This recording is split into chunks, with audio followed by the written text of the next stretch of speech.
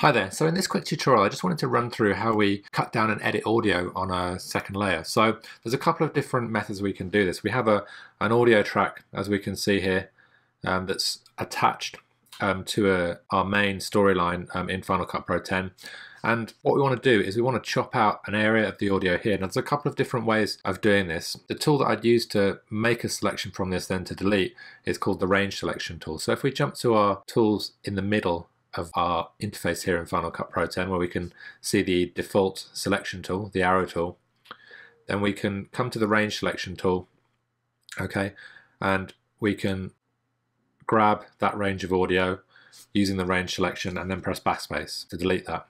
Now the one issue with that is that this audio a little ahead of time then doesn't jump back. We have to then go back to the arrow tool and then move it until it snaps into position, okay? Which works perfectly well, but if you've got a lot of audio on one area of your timeline to edit, then you might want the audio to snap back straight away, okay? So I'm going to show you how to do that. So if we just take a couple of steps back, so edit, undo, or Command and Z, which is what I'm doing here, to the point where we've got the audio track intact again. So I'm going to select this audio track, and then I'm going to right click on it, and I'm going to do something called create storyline, okay, or Command G. Now you've only got one clip here, and you can use this on multiple clips to kind of create them into a storyline, but here we're going to start with one clip and then we're going to be making multiple clips out of that. So we'll do Command G or create storyline, okay, and you can see once we've done that we get this little black box around our clip, okay.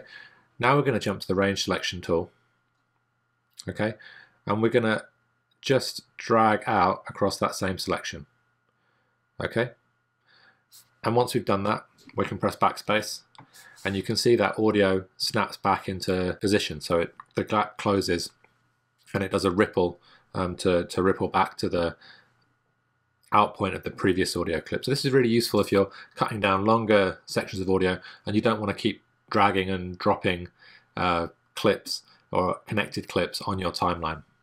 I hope that's been useful, and if you have any questions or suggestions for future tutorials, then please don't hesitate to send me a tweet at Ben Halsall, and I look forward to seeing you on the next tutorial.